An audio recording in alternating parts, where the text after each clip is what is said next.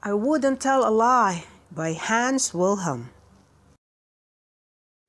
Waldo presents I Wouldn't Tell a Lie.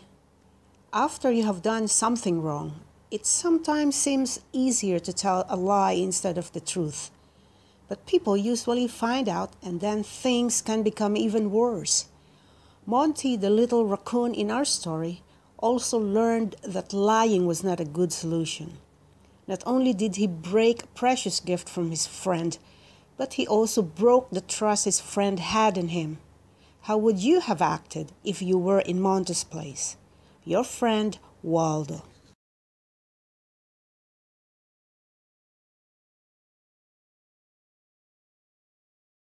For his birthday, Fritz received a new watch.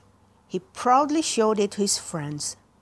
"Gee, it's also a stopwatch," said Monty the raccoon, admiring the gift. "Let's have a race and you can time us." The friends decided to run once around the meadow. They took their places and Fritz counted. 1, 2, 3, go! Everyone ran as fast as he could. Fritz stayed behind to check their time. He cheered them on. "Faster, faster, faster!" he cried. Exhausted, the friends crossed the finish line. 2 minutes and 55 seconds, said Fritz. "Maybe tomorrow we can make it a little faster." Then Fritz asked, "Who wants to come with me to the top of that mountain? I've never climbed it before. There must be a great view of the valley. With my new watch, we can check the time, so we won't be late for dinner," he added. The friends were still tired from the run, but Monty said that he would like to join the climb. Fritz was happy because Monty was his best friend. With the snacks in their backpacks, the two friends began their walk. It was a perfect day. Fritz's new watch sparkled in the bright sunlight. When they came to a big forest, Monty asked, "Do you think there are monsters here?" "Nonsense," Fritz said, laughing. "Monsters don't live in forests. They only live in our minds as make-believe." After the two friends had walked for a while, they decided to take a break. "I'm hot," said Monty as he looked at the sun high above them.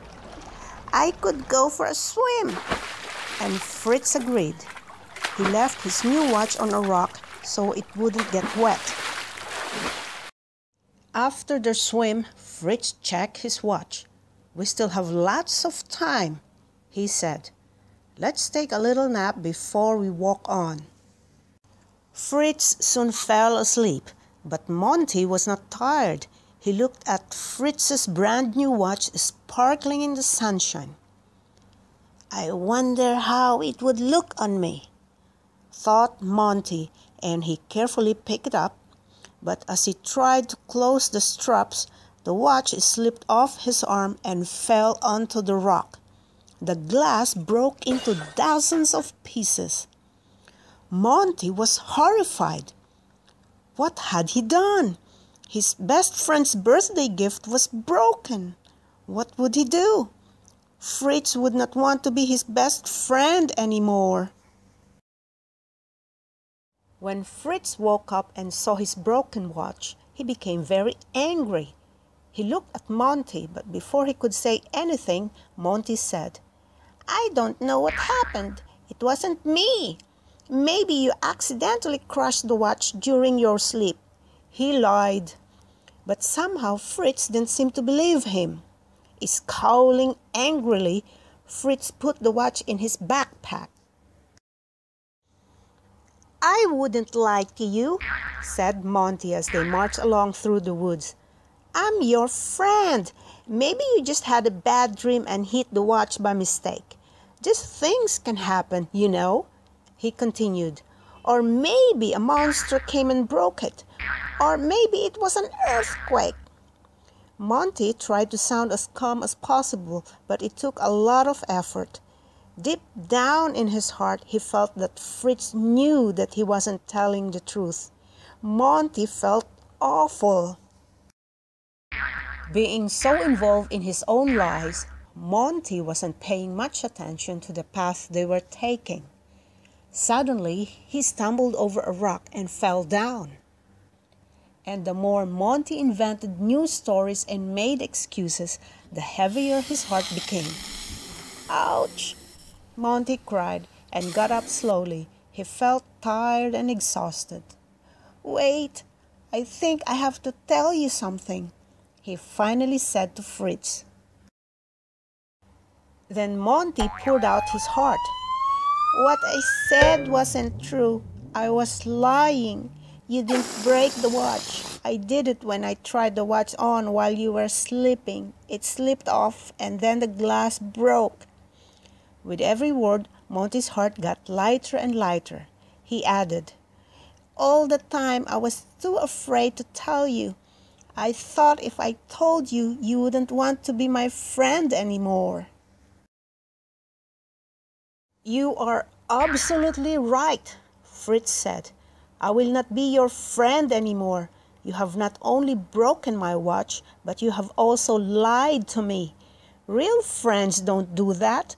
I will never forgive you. You are no longer my friend. I'll go alone to the top of the mountain. I don't want to see you again, ever." With that, Fritz marched off and left Monty behind. Fritz was so mad that he reached the mountaintop only with great difficulty. When he finally arrived, he was unable to enjoy the view on his own.